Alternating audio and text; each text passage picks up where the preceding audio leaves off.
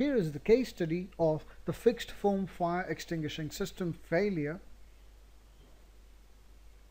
Before proceeding to the case study, let's understand the basic high expansion foam system working for the engine room firefighting. Here is the simplified circuit and the main component of the foam system being the foam liquid tank, which is essentially located outside the engine room, and the foam is being sucked by the foam liquid pump over here, and through the pressure control of the diaphragm valve it is ejected by the seawater through the fire main, which is supplied by the emergency fire pump, which is again located outside the engine room. So the seawater and the foam fluid mixture is supplied to various foam generator nozzles all over the engine room and also in the pump room if it's an oil tanker. Now let's understand the foam generator working. There are various nozzles on a foam generator which supplies the foam fluid and seawater mixture at high velocity, and this high velocity entraps the surrounding air, thus producing high expansion foam. Here is another view of it, the high velocity foam and seawater fluid mixture, which is sucking air and then becoming high expansion foam. So let's start with the case study. Here are the principal particulars of the ship. It's a pure car carrier. The ship was en route in mid-ocean and the time of accident was 2300 hours, and the accident was failure of fixed firefighting foam system. Casualty, fortunately, none. What exactly happened? At 2300 hours, when 4th engineer and duty oiler was on watch, the fire broke out from the fuel pump area.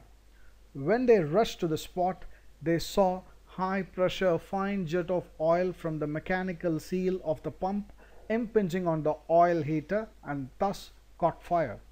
The fire sensor automatically activated the fire alarm, and the 4th engineer and the duty oiler raised the general emergency alarm and started to fight the fire with portable fire extinguishers. But it seemed that the fire was not getting under control, so they proceeded immediately to the muster station.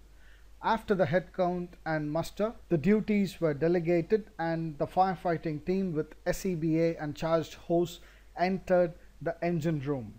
After 15 minutes, it was found the fire was spreading more and more and it was not possible to contain the fire.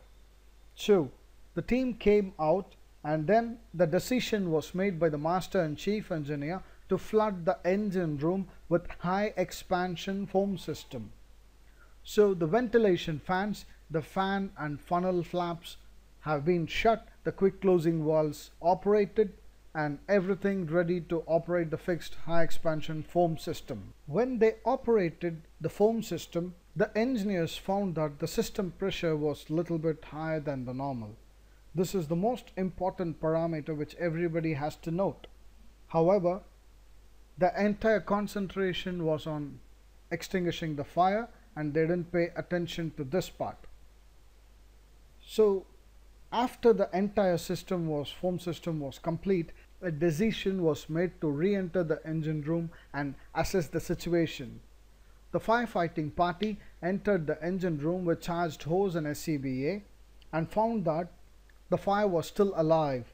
They came out and they informed the master, and it was decided to go and fight the fire with charged hose and SCBA on. It nearly took 3 hours and 6 teams to completely extinguish the fire. Approximately at 5 o'clock in the morning, the fire was brought completely under control after 5 hours of continuous fighting. So here is the picture of the fuel pumps, the transfer pump areas. It's completely burnt, and on the generator fuel pump area the fire sensors completely melted, as you can see in the picture. Investigation. The DG fuel oil supply pump anti-splashing covers was not in place. It seems that the crew has carried out the maintenance of replacing the mechanical seal and they forgot to put back the covers on top. This led to a fine jet of oil from the mechanical seal directly hit the heaters.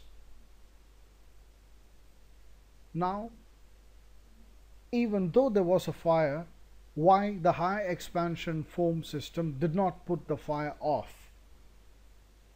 It seems that in the last dry dock, the foam line was hydraulically pressure tested, and after pressure testing, the medium, which is usually water which was used, was not completely drained and it was trapped in some portion of the piping, which causes corrosion, and thus all these rust and corroded particles clog the nozzles, thus allowing not enough foam seawater mixture for firefighting. So here are the pictures of choked nozzles, which means no foam and seawater mixture was coming out of this. It was completely choked. And these are the debris which are removed from the pipeline. Here is the picture of the choked pipe due to ineffective draining of the fluid which was used for pressure testing.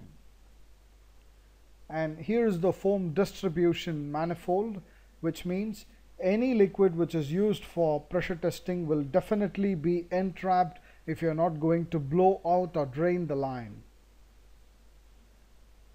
What you see is a picture of the foam solution distribution manifold, and during dry dock they have carried out the pressure testing, which means if they are not drained the line, the water or other medium is going to get clogged or deposited over here, which means it is going to corrode the internals of the pipeline.